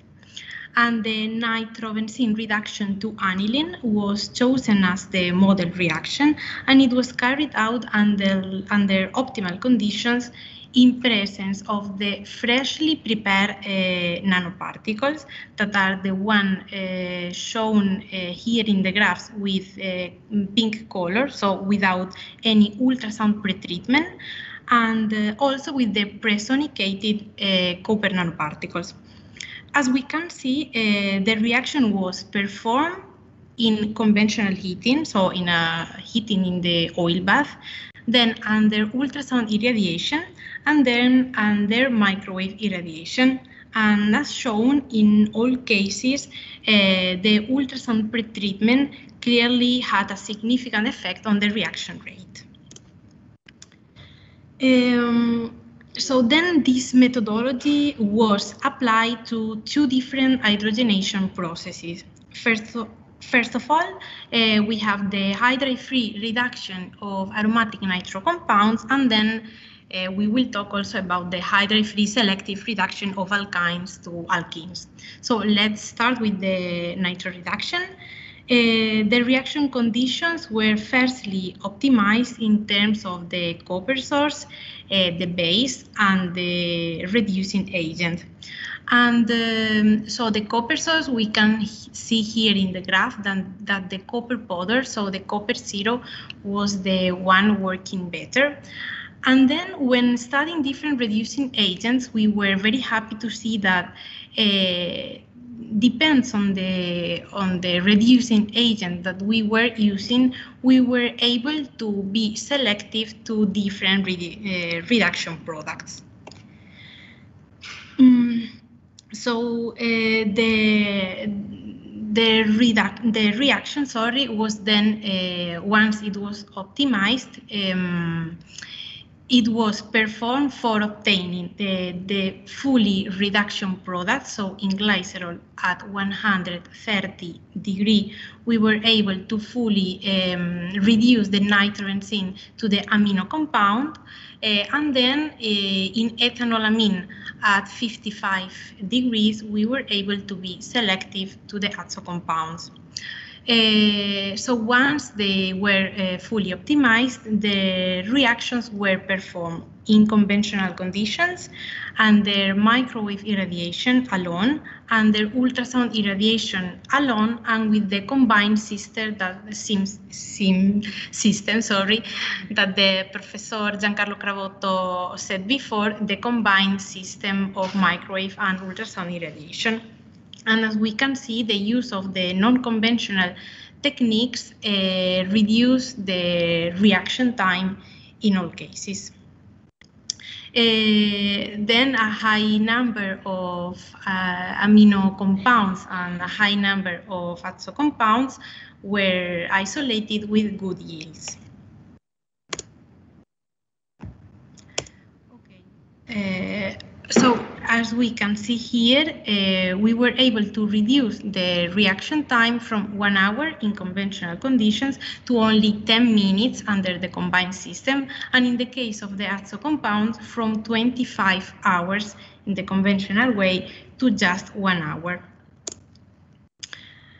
And now the second reaction that we perform is the selective semi-hydrogenation of alkynes to cis alkenes.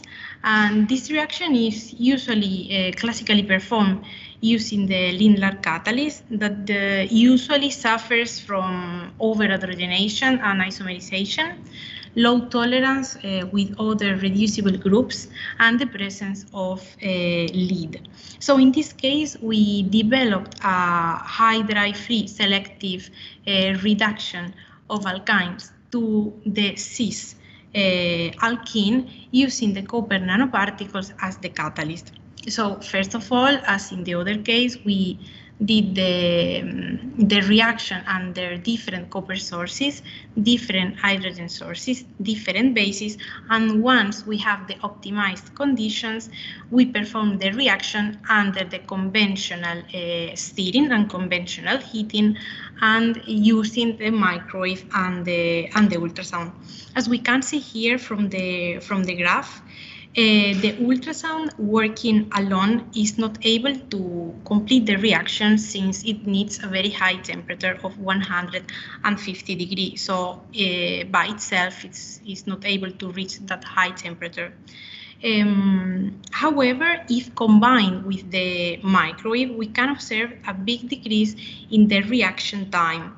So the microwave alone, it takes around 90 minutes. However, when combined with the ultrasound, it takes only around 25 minutes. So we demonstrate that the very important role of the ultrasound dispersion of the particles would increase the rate of the catalytic reaction. Then a wide range of cis alkenes with different substituents were isolated, showing the versatility of the process. So in summary, copper nanoparticles have been obtained under ultrasound irradiation, and afterwards an efficient and selective procedure for the transfer hydrogenation of aromatic nitro compounds to amino compounds and to azo compounds was developed, as well as the selective reduction of alkynes to cis alkenes. Ultrasound has shown to play a very important role in dispersing the copper nanoparticles, and so increasing the passivation, increasing the catalytic surface area, and so decreasing the energy and the time consuming. So thanks a lot again to the Italian Chemical Society for giving me the opportunity to present here the work, and all of you for your attention. Thank you. Okay, thank you, Maria, for your nice presentation. It was a great job. Congratulations. Unfortunately, we don't have any questions from the audience, but I have a question for you. Yeah, sure. Okay, so I'm really curious to know if there is any rationale in the choice of the hydrogen source to drive the reaction selectivity, or is just trial and error? Yes, so we believe that the glycerol and ethylene glycol are able to form like kind of chelates. Okay. That are able to fully reduce the nitro compound to the amino compounds. Okay, so yeah. Okay, so this is interesting. Yes, we tried different of them. Then for sure, also the temperature in this case plays a very important role. Since for the fully reduction we need to perform the reaction at 130 degrees. And in this case, as we can see, the ethanolamine that is the one that then we use for the fully selective reduction to the azo compound. At 130 degrees, we can see here a mixture of reduction products, but still we can see that the azo compound is quite selective. I mean, that we are not fully going to the amino compound, that it happens in the ethylene glycol and in the glycerol. And then reducing the temperature that we can see here in the next slide at 55 degrees, we were fully selective. Sorry, because of the small time, I couldn't. No, it's fine. I couldn't, yeah. Okay, so this is a good result, because it's not so easy to achieve selectivity in this kind of reaction. Yeah. Okay, sure. So congratulations. Thank you. Okay, so Maria, we can now move to the second speaker and the last speaker of this workshop, Dr. Federico Verdini from, again, University of Turin. His talk is about the moving from batch to flow, so it's about process intensification of polyphenol ultrasound assisted extraction from grape stalk. So Federico, yes. Okay, so you are ready? Okay, so we can see your presentation, so the floor is yours. Okay. Can you hear me? Yeah, everything is fine. Thank you.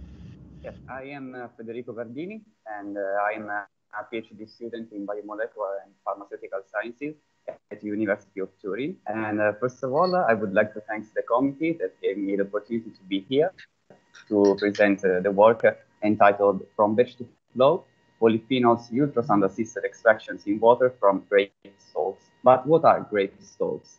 Salts are a solid residue or a solid waste obtained during the winemaking process, which is graphically summarized in this slide. But in particular, salts are obtained after the first unit operation called the sanding crushing, which allows the separation of grapes that are sent to the fermenter from the salts that are recovered from the opposite side.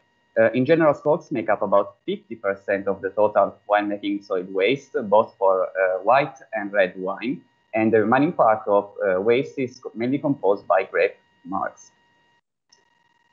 As lignocellulosic biomass, grape salts are mainly composed by cellulose, hemicellulose, and lignin that could be isolated or extracted with the use of ultrasound from the same biomass and further converted towards platform chemicals.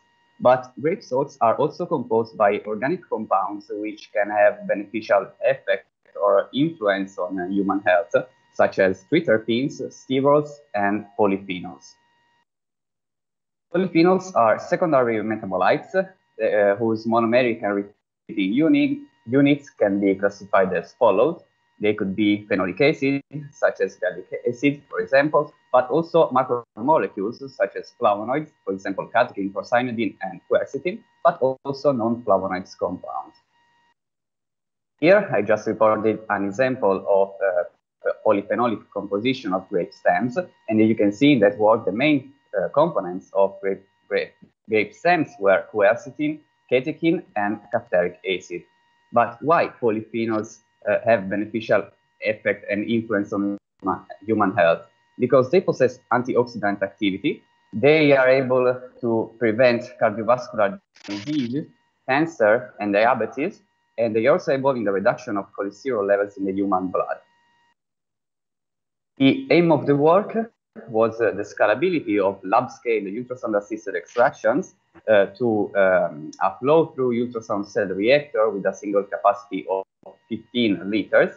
And we also performed conventional extractions to verify the efficiency of ultrasounds to enhance the extraction yields. And in particular, moreover, at the end of each treatment, a total phenolic content analysis, which is a colorimetric method, a spectrophotometric analysis, that allows to rapidly assess the extraction yields of various treatments.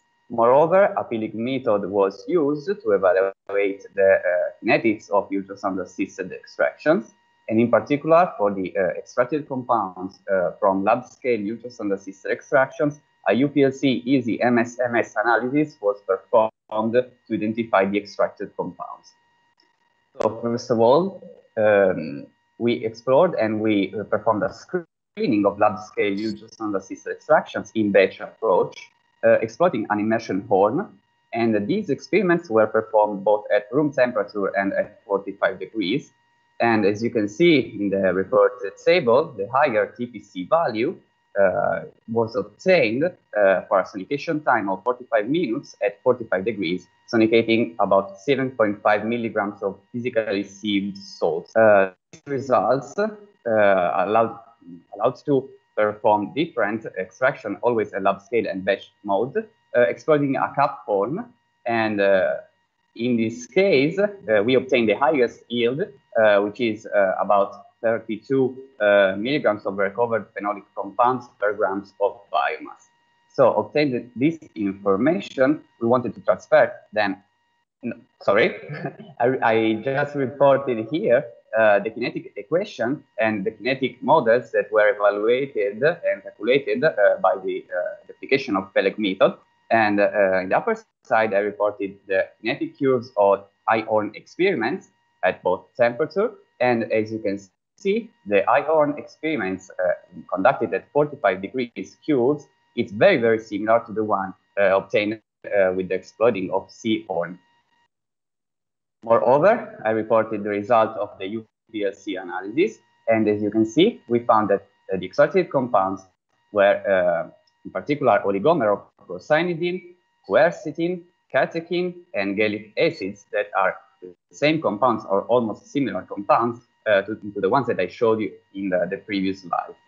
So, obtain this information, we wanted to transfer them to a flow-through ultrasound cell reactor, but to exactly reflect this information, we suspended 2 kilograms of salts into 60 liters of water heated at 45 degrees, and this suspension was recirculated inside the system for a total time of 120 minutes. And as you can see again, the TPC value obtained at the end of these scaled-up ultrasound-assisted extractions was 32.60 milligrams of extracted phenolic compounds per grams of biomass.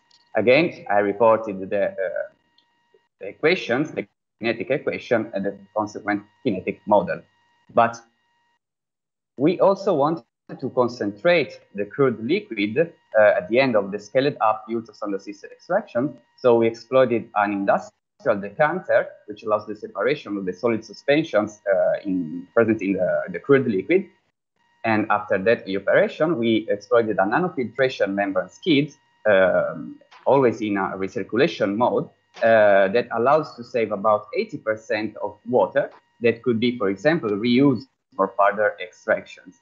And as you can see here in the reported graph, the global concentration reached values of 350%. But the most important thing here is that at the end of the nanofiltration treatment that lasted 50 minutes, we obtained very similar TPC values to the one for both scaled up extractions and batch lab scale ultrasound assisted extractions. Here, I just reported the comparison of the results, and in particular, on the left side, I reported the 3 kinetic models evaluated through the Peleg method. Kinetic curves are very similar, but the unique difference is it is at short times for the scaled-up model, and this less steep curve is due to the fact that the flow ultrasound cell reactor was used in a recirculation approach. But again, through the Peleg method and evaluation of the kinetics, we were able to calculate the maximum extraction yield. And in this case, for the scaled-up extraction, we obtained this highest value in absolute compared to the other ones. On the right side, I reported the TPC values obtained both from ultrasound-assisted extraction and conventional extractions. In general, we can say that in this case, ultrasounds enhance the extraction yield, except for the hydroalcoholic conventional extraction. But in this case, ultrasounds allowed to avoid the use of big quantity of ethanol that are commonly used for these kind of conventional extractions. So again, in conclusion, it is possible to say that ultrasound-assisted extraction can be transposed for the gram to kilo scale with limited losses in terms of yield. Again, the nanofiltration membrane skid concentrated the crude liquids in about 80% of total water, and at least ultrasounds enhance the conventional extraction yields, except for the hydroalcoholic one. And thank you for your kind attention.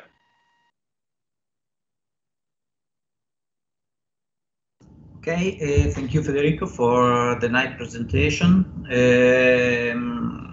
I guess we don't, okay, Giorgio just confirmed me that we don't have any questions from the audience.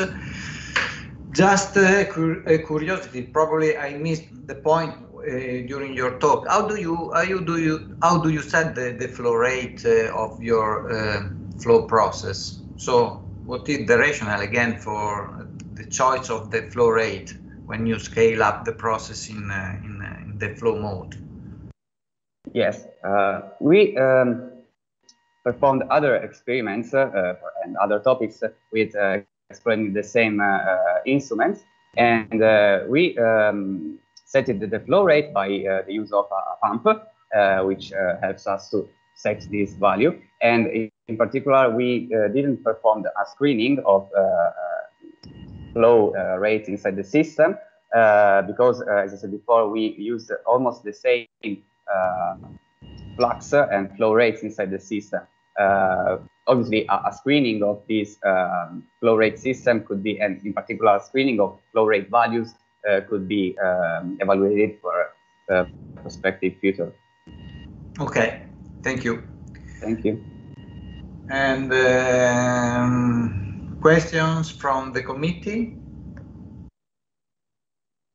Okay, no questions. So, okay, no, there is a question? No.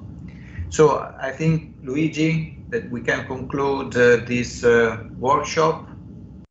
Yes, thank you, Alessandro, for taking care of this last session. And I just, on behalf of the group of the Green Chemistry group of the Italian Chemical Society, I just want to thank the speakers, all the speakers, and of course all the chairmen and chair ladies who assisted and then supervised the session. Basically, I just invite you for the last day, next Tuesday, dealing with the microalgae as a source for from chemicals. And just wish to thank again all the speakers. And if all the others may switch on the camera, I just wish you a good evening and see you next Tuesday. Thank you, Judy. Thank you, Pedro, and thank you, Giancarlo. I don't see you. No. Thank you, everyone. Thank you, everybody. Thank you. Thank you. Bye. Thank you very much. Bye. Bye. Bye. Thank you very much. Bye. Bye.